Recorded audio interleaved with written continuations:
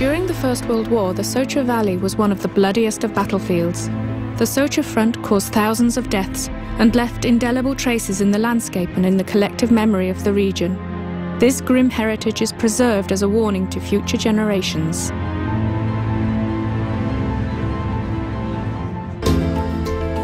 The Soča Valley is also known for the tranquility of its landscape and as a dream destination for sports enthusiasts. Nautical sports in the tumult of the river Soča, bike rides in the mountains, fly fishing, trekking, climbing or rafting, the possibilities are endless and adapted to all tastes.